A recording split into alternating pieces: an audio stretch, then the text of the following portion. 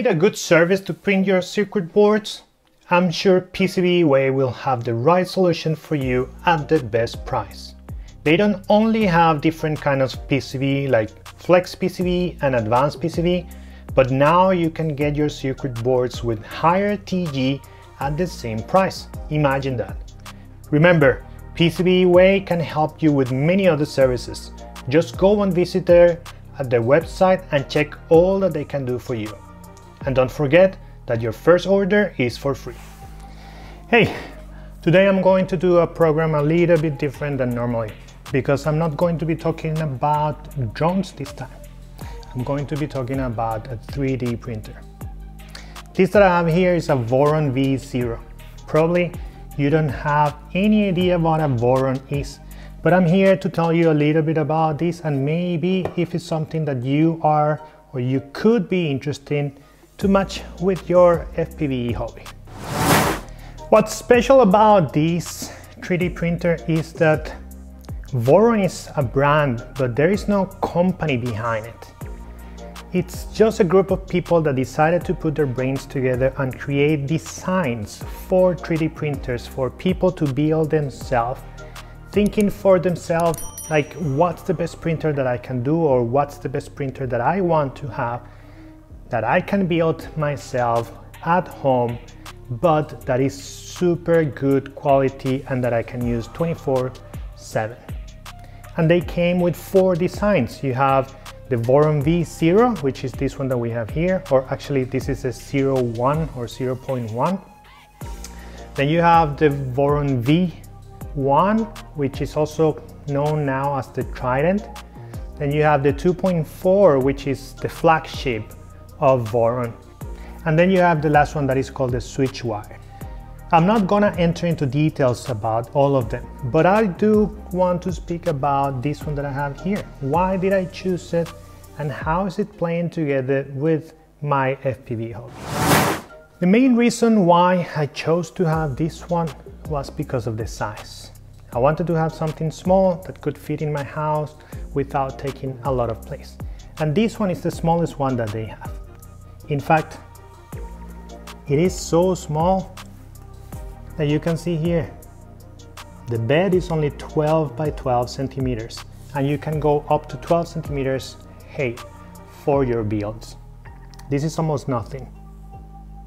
I was also very interested in building a 3D printer myself from scratch, because everyone says that that's the best way for you to learn about how do they work, and if they break, then you have all that knowledge and you are able to troubleshoot it in a better way and fix it in a better way. Very similar to what's happening with our drones, right? Because once that you start playing with the drone and building all the parts, is that you actually understand how things are working together and you can fix them better. In the case of the printer, if you watch some of those YouTube videos building these things in a live stream or something else, you might get scared of trying to build it, because it's actually not that simple. If you are that kind of person that you are not very handy, that you don't like to put things together and screw 40 screws or something like that, maybe this is not the best idea to have. Remember, there is no company behind it, which means that there is no full assemble product that you can buy. You buy pieces. You can buy a kit where you have all the pieces. You print the plastic parts and then you have to build it from scratch. That was something that was interesting for me, but it might not be interesting for you. And if that's not the case, there are other brands that you can buy. There are other 3D printers that you can buy all completely done, completely built and use from the start. Like for example, the Prusa. But this one, again, everything comes in pieces. You have to put everything together.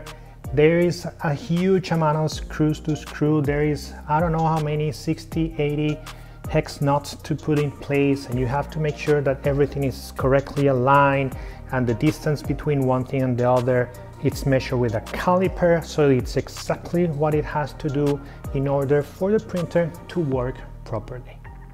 So it's not a piece of cake. It took me around 4 days to mechanically build this 3D printer. I wasn't in a hurry and I was taking it easy, doing a couple of hours here and a couple of hours there. But anyway, it's a long time that you have to invest just mechanically building it. Then it comes the software part and the tuning part, which software-wise, I would say that this one is ready. Tuning, I would say that I'm not an expert, so I kind of have it in a place that I'm happy with, but I know that there is much more that you can do to get it even better. That process of building the software and trying to calibrate to the point that it is today took me another 3 days. So we're talking about a week to get this thing from zero to a point where you can print. It's kind of a lot of time. But again, if you are in the FPV hobby, most probably you like to be fiddling with things, building and breaking and changing things, and this might not be a bad project for yourself. So what's so special about a Voron printer? I will say that there is a couple of important things. One is, again, that the design was made so things work the best. You are having kind of like the best printer. Some people even say that they are over-engineered. So you are probably very sure that when you have one of these ones, you are getting the best quality that you can get. And the second thing that I'm going to mention is that they strive for speed. So this one that is here, it's very fast compared to, for example, the Prusa Mini that I had before. I get between 20 and 30% faster prints in this one without being properly calibrated. I think if you get to the point where you have this like calibrated to the best you can go even faster. The second thing that is special about the Voron printers is that they are made to print a plastic that is called ABS. ABS is a special plastic that you need. Normally you need an enclosure to be able to print it, because you have to keep the right temperatures around the print part in order to stick and not bend and not, you know, get all messy. And if you see, this printer has the enclosure as a part of the build. You have this little lid here, you have the door, you have everything, and it's made so you can print ABS kind of out of the box. My main plastic is TPU because of the drones. I like to print parts for my customers and for myself to add to my drones, customize them, and throw in a GoPro or a 360 camera or anything like that. And this one is also very good at printing TPU. There's nothing wrong with it. But I think the design is made for ABS. So from my side, I would say I'm very happy having this printer. It's small, it fits where I wanted to fit, the only space that I have at home. It is pretty cool. I feel so empowered after building this because I think that I'm understanding much better how these things work and how can I use it for the best. I also feel that now I can give my customers even better quality on their prints, and I have something that is helping me doing it faster. A few thoughts before I close this video is, number one, again, the bed is very small. It's just 12 by 12, and normally when you are configuring things, you lose a couple of millimeters here and there. So I would say that the useful space might be more like 10-10 or 11-11 or something like that. So if you're thinking to have a printer and only one printer at home for you to build things that are not only for your drones, for something else, think a little bit about it, because any piece that is a little bit longer than 13 millimeters or something like that, because you can use the diagonal, right? It might be difficult to print here. So that's one downside.